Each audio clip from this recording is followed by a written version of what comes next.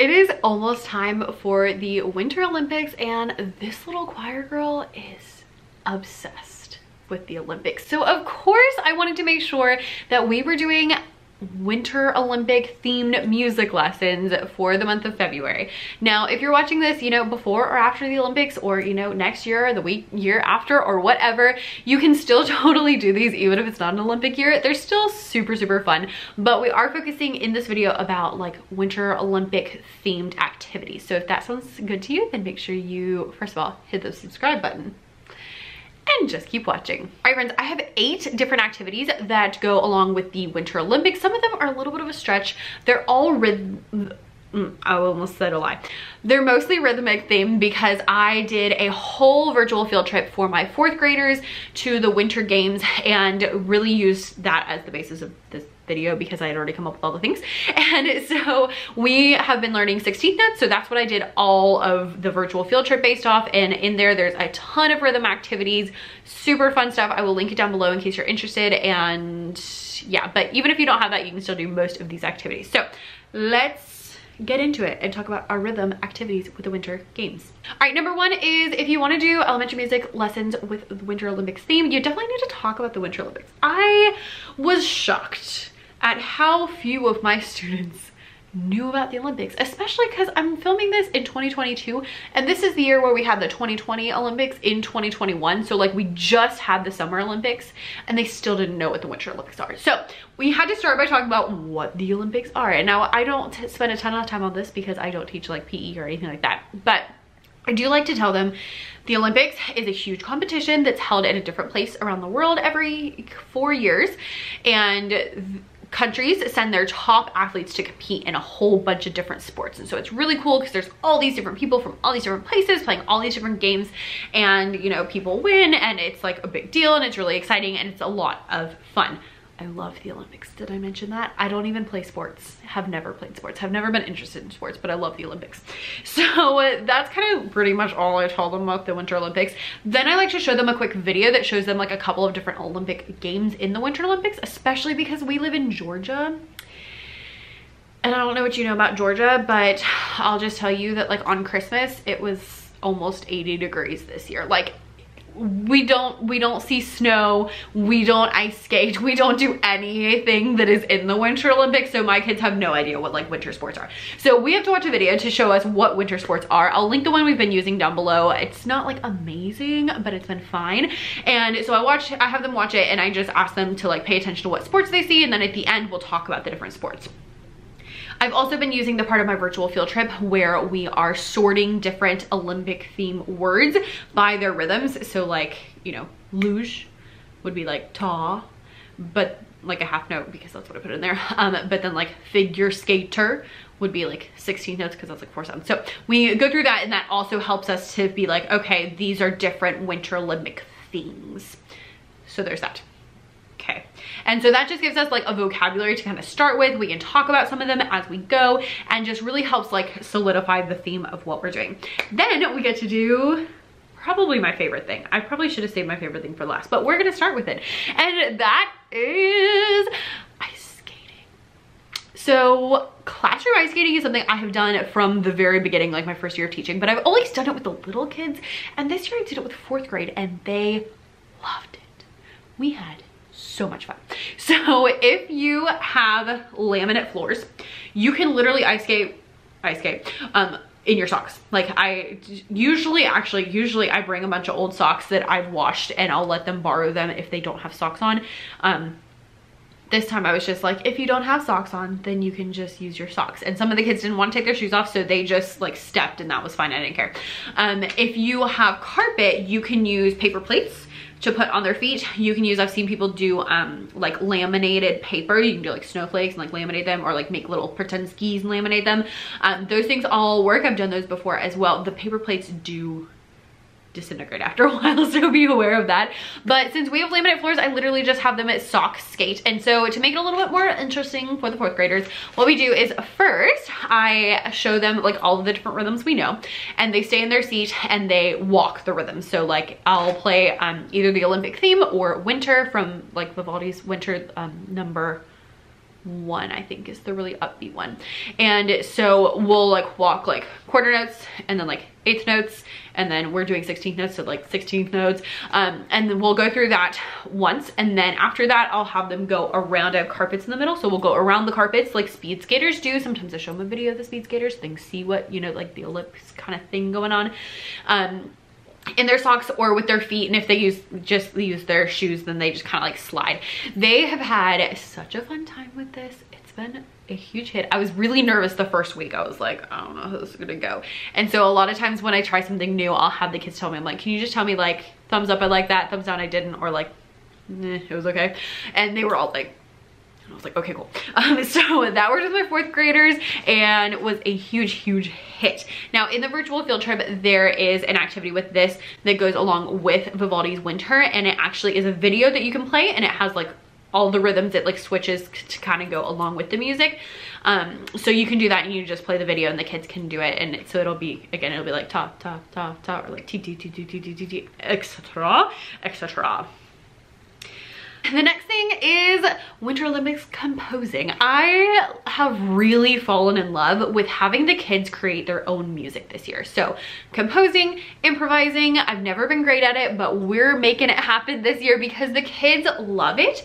And I find that even, you know, if they are struggling a little bit, like because they, you know, haven't been to music in 2 years because of COVID, then they are still having a really great time and they can kind of modify it to their level. So if you're doing like rhythmic composing and there's a 4th grader, but they only remember 2 rhythms, they can just use those 2 rhythms and it's fine. And so they kind of like differentiate it for themselves. All that to say, I love composing and I love having a theme. So one thing I like to do is having like pictures associated with the different rhythms to help the kids compose. So I printed out a whole bunch of, I will link them down below, a whole bunch of different like clip art and rhythms. So we have like figure skater, and there's some that are blank and then some that have rhythms. So it'll say like, you know, 16 notes on figure skater, and so they'll just make their own little patterns. And we've been doing this in centers, and what I've had them do is create a pattern and then on a whiteboard like draw out the pattern. So they're then getting practice creating the pattern, saying the pattern, and also writing the pattern so they can get used to like writing their rhythms. And if they forget how to write them, the pictures are right there to show them like, this is what you're writing. Excellent, easy peasy. So that's a really great centers activity because you don't need to like stand over them for them to figure it out. So, you know, they're just over there making all sorts of different rhythms, and so it'll be like figure skater, hockey player, skis, you know, whatever, and so on and so forth. You can also use this to help them figure out like measures and how many beats per measure. I intentionally made them different beats per measure so that we could work on that as well. And it's just, you know, it's one of those things that's really simple, but you can make it really exciting. You can also like add instruments, you can put them on the Orff instruments, you can do whatever you want, and it's a great time. So highly recommend that one, whether you purchase my set or make your own. All right, now bear with me on this next one, and that is bobsledding. I actually filmed a video in my room, not of my kids because that is not a line that I am crossing, but after school was over, filmed a video just so that you can see kind of like in my room what I'm talking about. But basically, I have the kids get in their bobsled group. So there's a couple of kids in a group and the person in the back, and I'll say, and I take my, oh, here we go. And I take my rhythm cards that come in my virtual field trip that are all, you know, themed, because you gotta have a theme. And so I spread them all out, and the kid, and I will say one of them, and one of the kids from each team has to go and find that. And if they find it, then their bobsled moves forward. I will cut to the video here so you can see what that is. All right, so in order to play the bobsled game, what I do is I put the rhythm cards all out. These are ones that are included in my virtual field trip to the Winter Games because they're all Winter Games themed, as you can see. And so I spread them all out, and then I have these dots on the carpet. So what I do is I have the kids sit on this carpet in rows. So like green team, orange team, purple team, yellow team, red team, and they go, you know, back. The main thing is that the first person is in the same spot. So the reason is whoever is in the back, I'm going to say one of the rhythms that are over there, and whoever is in the back has to race down and find the rhythm. If you have those like scooters, that would be even better because it would be much more bobsledish.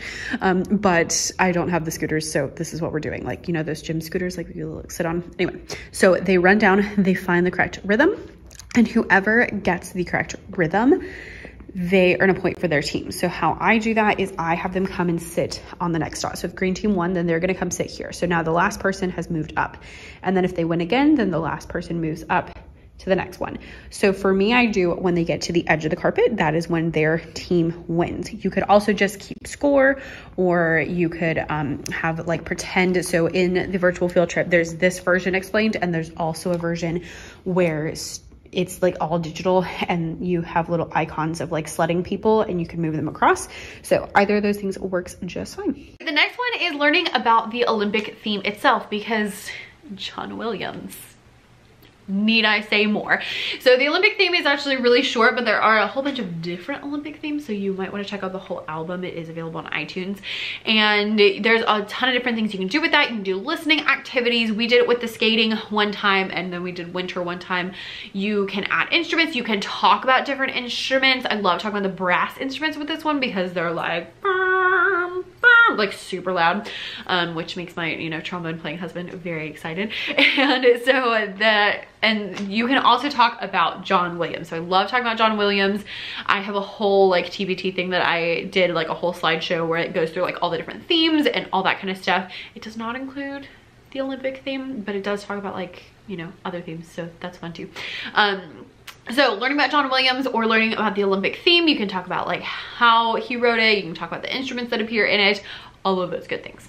All right, the next one is curling. Now, curling is one of those sports that is like, what is this? Literally the kids, well, the first time I watched the video, the kids were like, what was that thing where they're like throwing things? And I had to like explain curling to them. And I don't really understand curling, so like it was really difficult. But we do curling as like a group composition activity where the kids have to throw their bean bags. They have to slide their bean bags across the floor, and whoever gets closest to the rhythm gets to use that rhythm for their composition. And then when you get to your whole composition, so if you get, you know, 8 or however many rhythms you got, then you have a full composition and that team wins. You could also do this with beats per measure. So in my virtual field trip, I explain how to do it in person if you're doing it that way.